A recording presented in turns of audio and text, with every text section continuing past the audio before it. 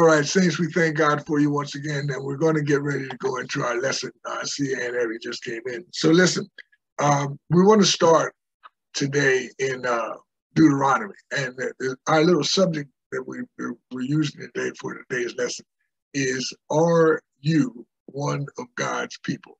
Okay, and that's what I want you to think about. The scripture says, save yourself. It also says that we are to examine ourselves in the word to make sure that we're in the word. And keep this in mind, saints of God.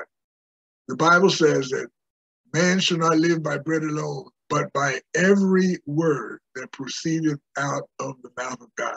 Saints of God, that's what we want to make sure that we're doing, and that we're allowing God to live this, because the Lord is the one that's living the righteousness in us. We're going to get credit for it, but we got to let him do what only he can do, and that is present us blameless when he comes. So we want you to understand that we have to do it for ourselves. And you know what? We have a problem sometimes looking around at other so-called saints. You save yourself. You know, let the other people look. Paul said, look, my prayer and heart's desire for Israel is that they might be saved, having a form of godliness, but denying the power. Okay. And the Lord also spoke about those having a zeal, but not according to knowledge. You save yourself, saints. That's what I'm telling you now. You save yourself. All right, let's go. We're going to start in Deuteronomy. Now, the point is, we want to understand that we belong to the Lord, okay? And belonging to the Lord, we are in him and he is in us. And the point we want to make, too, is if we are in him, then we're going to do exactly what he's calling for us to do, the way he's calling for us to do it. Does that make sense? Yes, it does. Because, look, we are his property. I believe Minister King in one of the lessons Wednesday or Sunday mentioned the potter and the clay, you know, and the potter, he's the one that's forming and making and molding and shaping the clay to make it what he wants it to be, the way he wants it to be. And that's the way we are in Christ Jesus. The Lord is making us. And you know what? We have a problem in the flesh trying to live a spiritual life. So we need a God to bring to our attention the things that still needs work, okay? So he's the one that's molding and shaping us. That's why we have some circumstances that come in our lives, tests and trials coming into our lives, because we need to know where we are in Christ Jesus, okay? So if I never get tested, if I never get tried, I won't know that God is able to do anything. So the Lord is the one that's molding and shaping. And we want to make sure that what he's telling us to do and the things that he wants us to give up and the things that he wants us to come to is where we've got to start focusing. And I thank the Lord again for the young minister mentioning that in this new year, he's going to stop complaining, I believe is what his concern was. Because if that was a problem, if that was a stronghold, we want to shake those things, whatever it is, we want to shake them. Okay, and I'm just going to start reading some things, and we'll stop periodically just to talk about some things. But I want you to hear what the scripture is saying here. So we're in Deuteronomy chapter 6, and I just want to read verse 5. Okay, that's 4 and 5. And it says here, Deuteronomy 6, verse 4. It says, "Hear, O Israel, the Lord our God is one Lord." I think we did this not too long ago, but here's what I want you to hear. "And thou shalt love the Lord thy God with all thine heart, and with all thy soul, and with all thy might." Saints of God, that is a requirement. That is a requirement. And if we love the Lord with all, okay, of our being, we're not going to be duped into doing anything that's going to be outside of God's will. I remember Elder was teaching us years ago that there are a lot of things that seem right, okay, but when we have the Spirit of God in us, working in us, some of the things that we hear and see just won't settle. I mean, they may sound close to being right, but they just won't settle. And that's why we need to have Christ 100% working in us. so that we don't get fooled into believing that this is okay or that's okay, when it really is not okay, because if it's spelled out in the Word of God, then that's exactly the way we have to do it. And once again, and thou shalt love the Lord thy God with all thine heart, and with all thy soul, and with all thy might. Okay? That's it. That's how we have to love him. And that's how we have to give ourselves to him. Okay? Because he is the whole of what we are. He is the life that's in us. He is the heal. Look, I was at the doctor's office with my wife yesterday, and I just happened to look up on the chart, and it had it was giving you information about certain body parts, but it was talking mainly about the brain. And it was saying that within the body, within our bodies, there is enough, what did they say? There was enough nerves and neurons. Okay, I don't know all the medical terms, but he said it was enough in one person's body. If you could stretch them from end to end, they would go around the world. One body now, you could wrap around the world more than once. I forget how many times, but if it goes once, that's good. You know what I'm saying? But why are you saying this, preacher? Because we are fearfully and wonderfully made. There is no way we could figure out what God did to make us. And we have no clue how meticulously we are made. And we owe this to the Lord. My wife is still dealing with whatever this is that came on her. We still don't get it. We don't know exactly what it is. Brother Darren is going through his, Sister Trudy's been through hers, and we all have something that we're going through. But saints of God, it's the body that God has put us in that is fighting against these things that's trying to take us out. And so we owe God everything. It should not be hard for us to love him with all of our heart, mind, soul, body, and strength. It should not be hard, because without him, we're going back to the dust. And if we go back to the dust and our spirit and soul is not in Christ Jesus, that's going to be destroyed and going to the lake of fire. This man, Jesus, deserves everything, saints. I'm telling you, he just deserves all of our attention. All right, let me go to the next one, 43, Isaiah 43. This is my wife's favorite verse of scripture. Isaiah 43. And I want you to hear this now, and I want you to understand why this is important. Because God, you are special. And I'm telling you, the Satan has absolutely no right to anything about us. We are special in God, especially because we've accepted the salvation that was offered up through Christ's blood. Huh? And look, God, he loves the sinner, but he can't deal with the sin. So he loves the sinner too. And that's why he's waiting. That's why it's been 2,000 years and more. He's been waiting for people to turn and come to him. So that's why it's very important, says God, we give him everything. Give it to him. Hey, what do we have to lose when we give our life to Christ? What is it that we have to lose? Absolutely nothing. You gain everything. Again, I'll be quoting Minister King. He said, look, we ain't got no place to go but up if we stay in the Lord. Okay, let's go to Isaiah 43. So we won't be here long. I'm just leaving these scriptures with you. I want you to read them. I want you to meditate on these things. Give these things some thought. Okay, here we go. I got them, Isaiah 43, and I'm going to begin reading at verse 1. And I'm just going to go a little ways. I want you to hear what's going on here. Okay, Isaiah 43 and 1. But now, thus saith the Lord that created thee, O Jacob, and he that formed thee, O Israel. Listen. Israel was not a nation. Israel, they were Abraham and his dad, they were Gentiles. But God took him and made him a people out of a people. That's who we are, saints of God.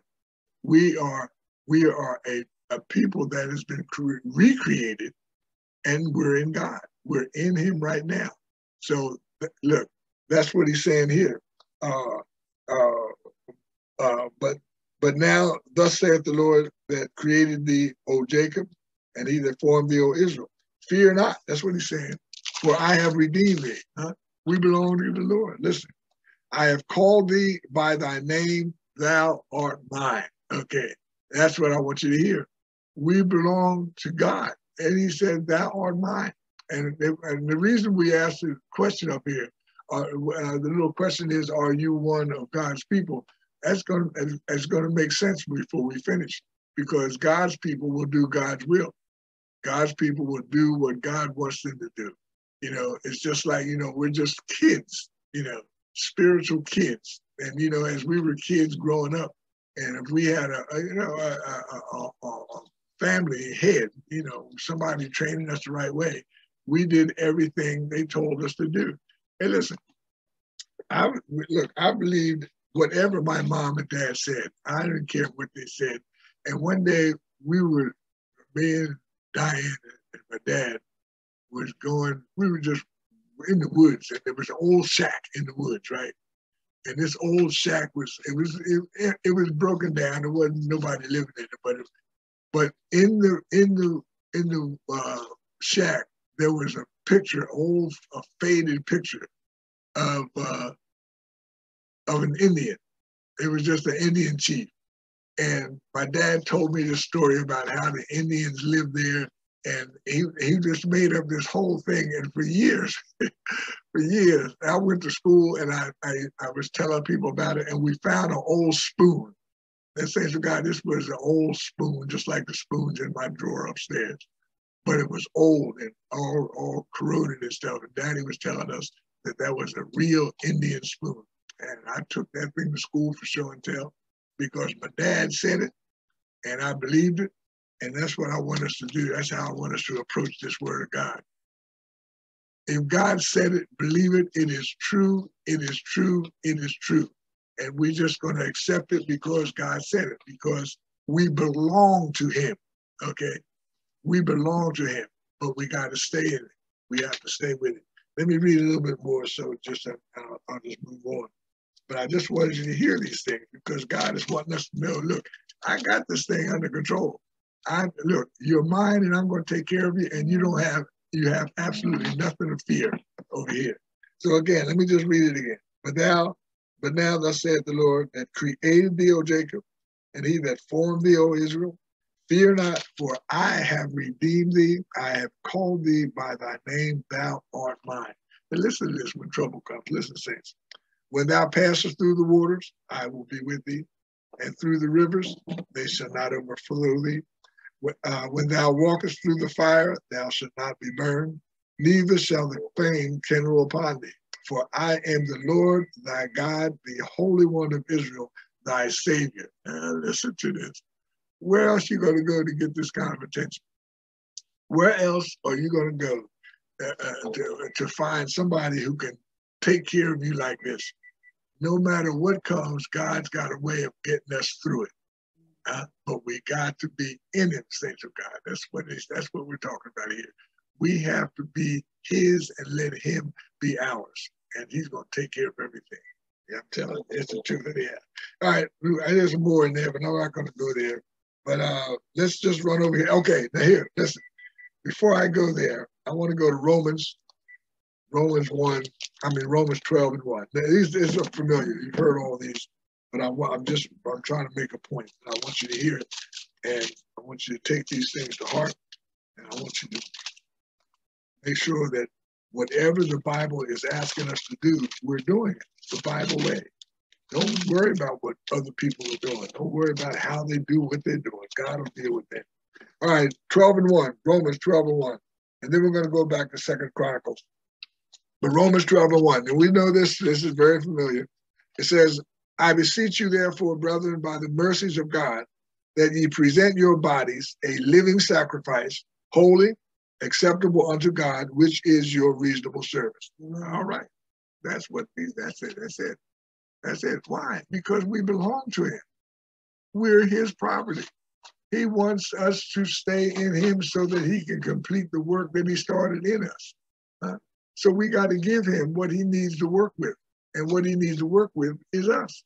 So what are we doing? We're giving up our way of living before we came to Christ in order for him to teach us how to live a godly life in him. That's what this is about. And we can't do it if we don't give ourselves to him. Saints of God, we got to be committed to this thing. I said earlier, Those are he who hungers and thirsts after righteousness will be filled. Okay, that's we got to hunger and thirst after the Lord and His righteousness, and you got to really mean it. You got to be serious about it, and the Lord will show you what you need to do and what you need to stop doing. All right, let me read a little bit more. Listen to this, 1 and 2. Just listen to it. I beseech you, therefore, brethren, by the mercies of God, that you present your bodies a living sacrifice, holy, as number 1, acceptable unto God, which lets us know that every praise, every offering is not acceptable unto God. It's got to be holy. It's got to be something that is being done in total righteousness with the right attitude, okay? And then it goes on to say, acceptable unto God, which is your reasonable service. Number 2, and be not conformed to this world.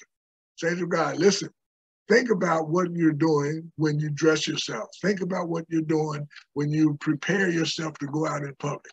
Think about what you're doing when you're on the phone talking to somebody about somebody. Think about what you're doing. Think about what you're saying. Think about how you feel about people when you're confronted with people who offend you. Think about how are we harboring anything in our heart? Or do we want to get even with anybody? Or are we forgiving everybody that comes at us? Because God forgave you, then we need to forgive other people. It's something to think about now. I'm just giving you some little things to think about. Because these little things are the little things that are going to cause a lot of people to be lost. Elder used to tell us it's not the big things. You know, we don't drink no more. We don't lie no more. We don't commit fornication and adultery no more. We don't gamble anymore. We don't do all these things. We stop lying. But we've got these little things, these little tiny things. And the Bible says every idle word is going to be judged. The intent of our heart is going to be judged. So we got to clean that all up. And we can't do it without Jesus in us. And we can't do it without being in Jesus, okay? So again, and be not conformed to this world. Everything about the world is opposed to everything about Christ, okay? So that's why things don't fit. If we try to do the worldly things and the Christian thing, it just don't fit. How can two walk together except to be agreed? So we got to make sure that we give up the world. I mean, give it up, saints of God. Give it up. The world is taking care of itself, but God is going to take care of us. Okay, be not conformed to this world, but be ye transformed, listen, by the renewing of your mind. That's where it starts. You got to get a brand new mind. And I'm no longer going to do the things that I used to. I'm no longer going to entertain the things that I used to entertain. I'm now going to do what God is calling for me to do. And He spells it out. He spells it out in the Word, so we don't have. There's no question as to what we should be doing or how we should be doing. Just do what's written in the Bible. Listen, saints. Obey, because all this came on the world through disobedience. Adam disobeyed one command, and this mess that we're in right now. So what we have to do is Jesus came and wiped out what Adam did. So now we obey Jesus. We obeyed Adam and followed Adam in the iniquity that's in the world. But now we have salvation in Christ. So obey Jesus Christ. Be not conformed to this world, but be ye transformed by the renewing of your mind, that ye may prove what is that good and acceptable and perfect will of God. Okay, that's what people need to see. People don't need to see people claiming to be saved, claiming to be children of God, and telling people about prosperity and riches, and God doesn't want you to be poor. We can't do it gossiping. We can't show, we're not going to demonstrate a godly life, gossiping about people, unforgiving, okay, lying, stealing, taking things that don't belong to you. Listen, I think this is all right, but I might have to reconsider this. I'm back to taking too many napkins out of Wawa. Oh, please. I'm telling you. The napkins. Yeah, but I don't need all the napkins are not for me to blow my nose on. That's really self tissue. But again, these are something for me to think about. Is that going to send me to hell? I ain't sure, but I don't want to leave it there and find out when I stand before the Lord. So again, that's seemingly a little silly thing, but I don't need 4. I used to take 6 and 7 of the things, but I don't anymore. I'm kind of reducing that. Okay. So I just want you to hear these things, thanks to God. I want you to understand that if we are a child of God, if we are one of his people, we are to obey all of his commandments. Okay. Now, we're not living under the law now, but the righteousness that was in the law, we're required to live it. Okay. So that's why Jesus came, because we couldn't do it without him. So now we have him. Obey him. Just listen to him. Obey him. All right, let me do this. We're almost done. So I'm going to send you back to read these things for yourself and spend a little time with the Lord in these scriptures. But this is what God has given me today to leave with you so that you can have something to work with. Let's go over to James, 4th chapter, St. James, real quick. And then we're going to go back to Chronicles, and we're going to see why this question is being asked today. Okay, let's do James 4 and verse 4.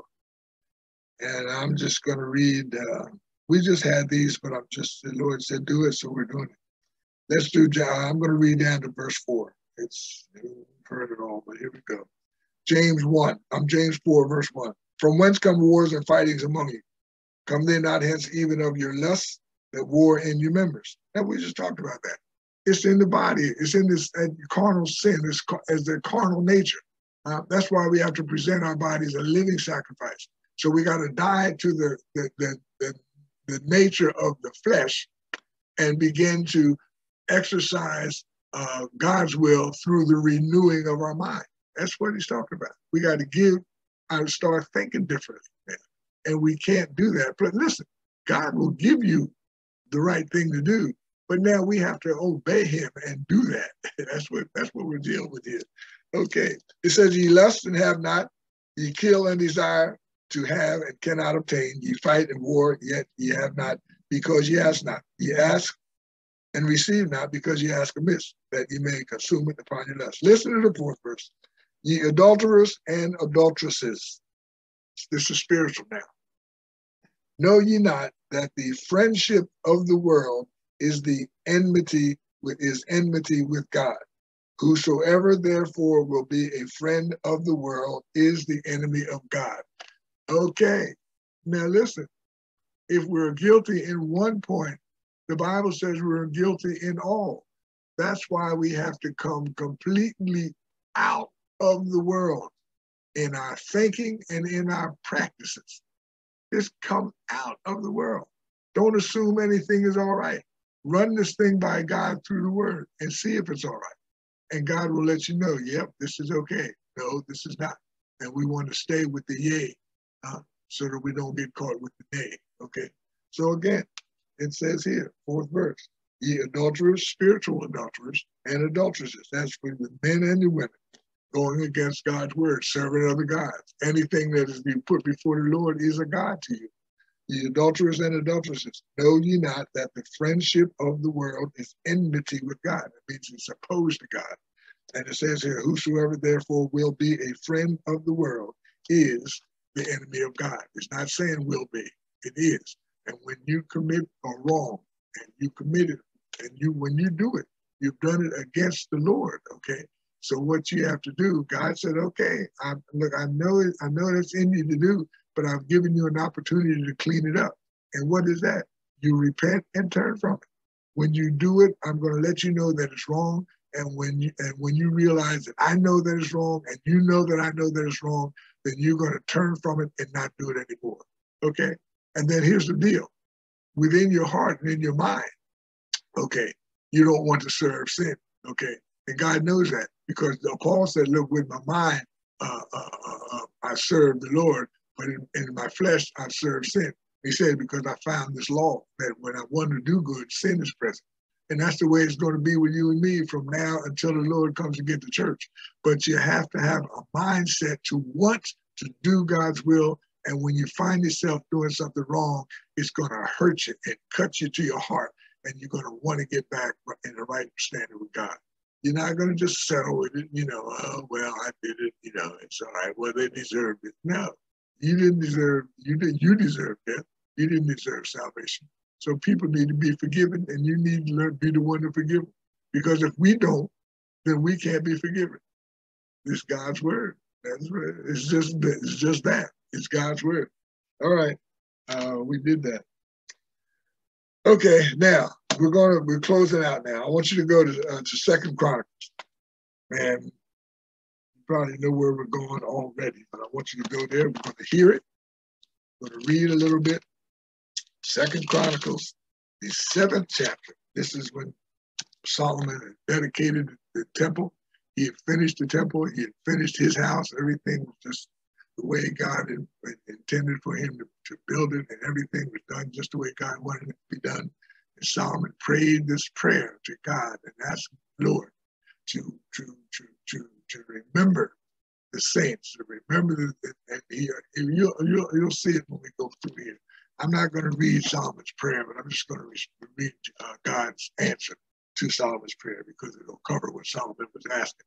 But again, saints of God, this is where I want us to be tonight. I want us to be there. If we are God's people, then we have to conduct ourselves the way God intends for us to conduct ourselves, both spiritually and naturally. Because what we do spiritually is going to reflect what's going on. Excuse me, what we do naturally is what's going to reflect what's going on spiritually. Okay, so that's why we're talking about, and I won't get into that. It's something, but it's not now. Okay, we'll go into this lesson. All right, here we go. Now this is Second Chronicles, the 7th chapter of Second Chronicles. Solomon offers the prayer and the sacrifice to the Lord, and the Lord answers his prayer.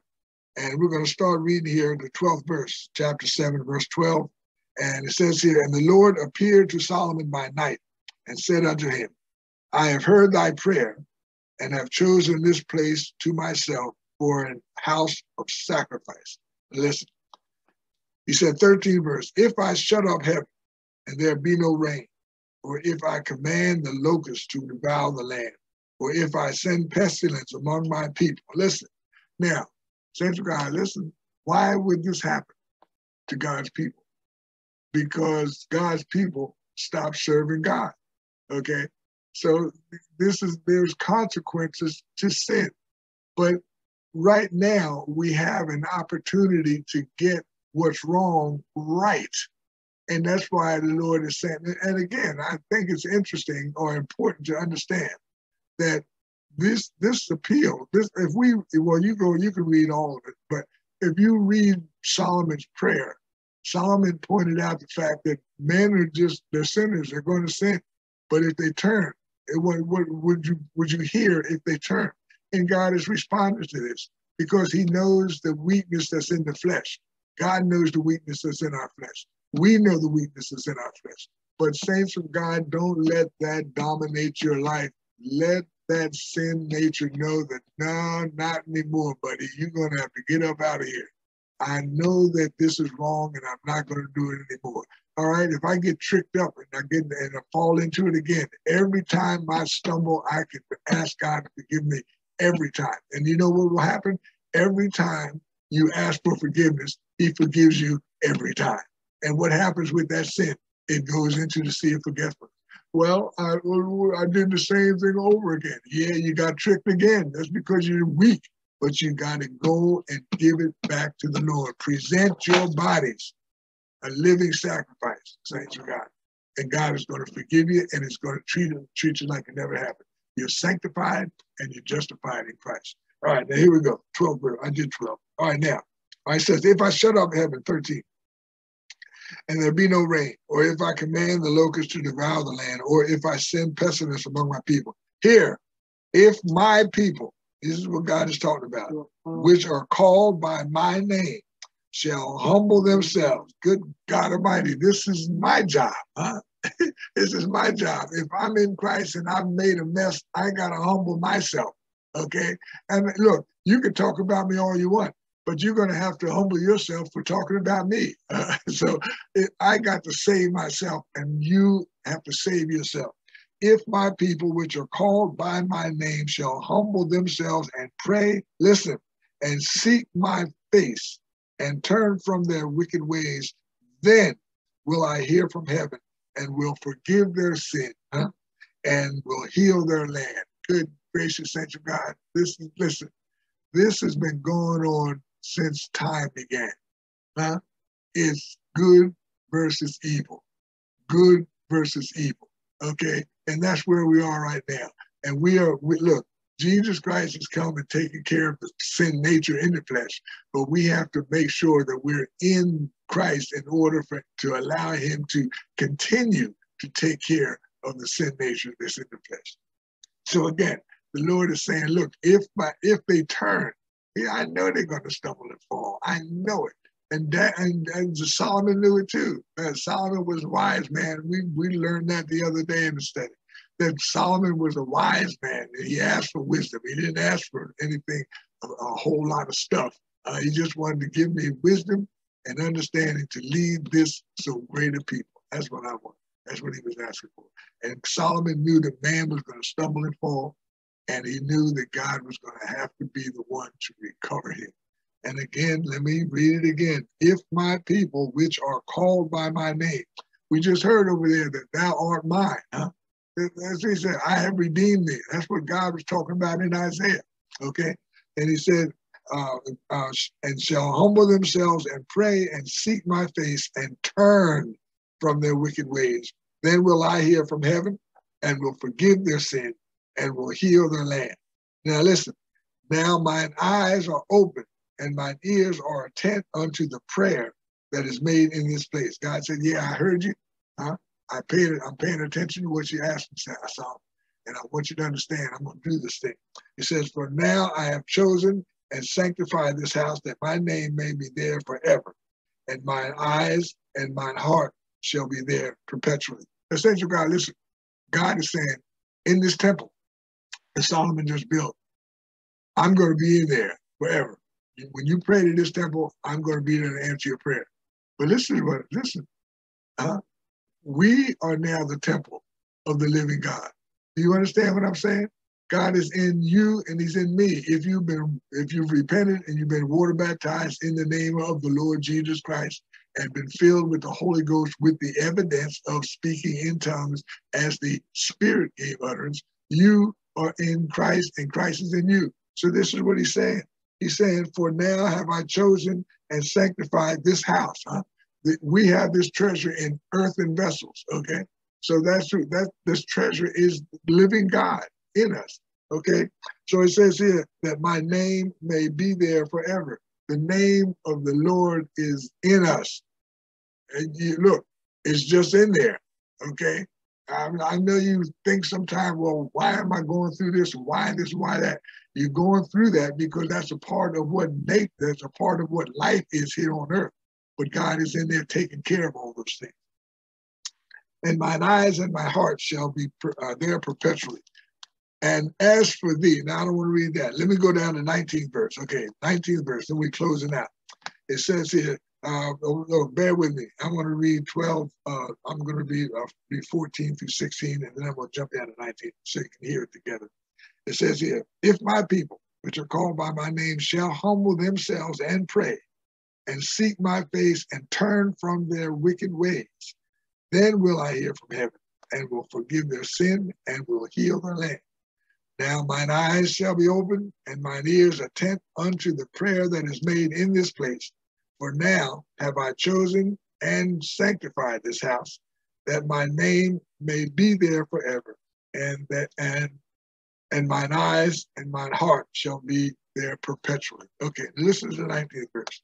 But if ye turn away and forsake my statutes and my commandments, which I have set before you, and shall go and serve other gods and worship them, then will I pluck them up by the roots out of my land which I have given them, and this house which I have sanctified for my name will I cast out of my sight, and will make it to be a proverb and a byword among the nations, among all nations. Saints of God, listen to this. This whole thing is conditional. God said, I'm going to do my part. If you just do your part, I'm going to bless you. I'm going to bless you, and the blessings will overtake you. My thoughts toward you are pleasant thoughts.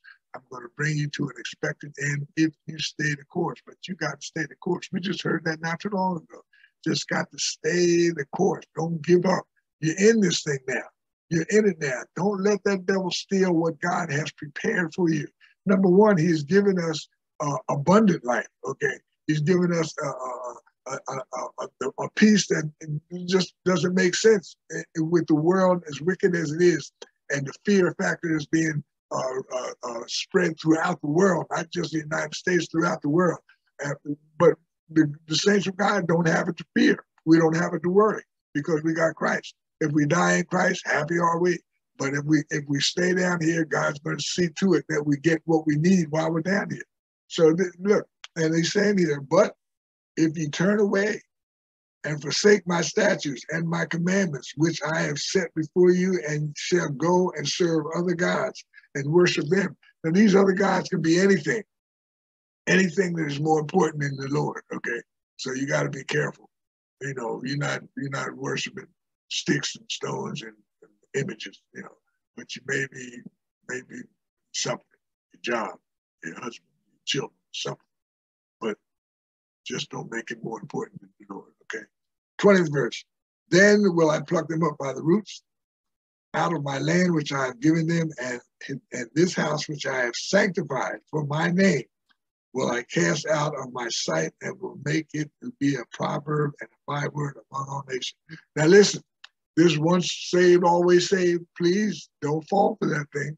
You got to work out this thing, saints of God. Because listen to what the Bible says here. He says, look, then will I pluck up by the roots out of my land, which I have given them, and this house, listen, which I have sanctified for my name. Okay, see, the name. See, we bring him to an open shame when we're professing Christ and going out and acting like the world. We look like the world, we talk like the world, we hang out like the world. Okay, it means something, saints of God. We are now the temple. Look, in the church house where we meet, it's not there. I mean, God is there because he's everywhere. But the church, when we meet, we are the church. We come together. The church is in us. Okay, that's why he said where 2 or 3 are gathered. You don't need a crowd. All you need is somebody to be in agreement with what's written in this book. Okay, and that's where the Lord is.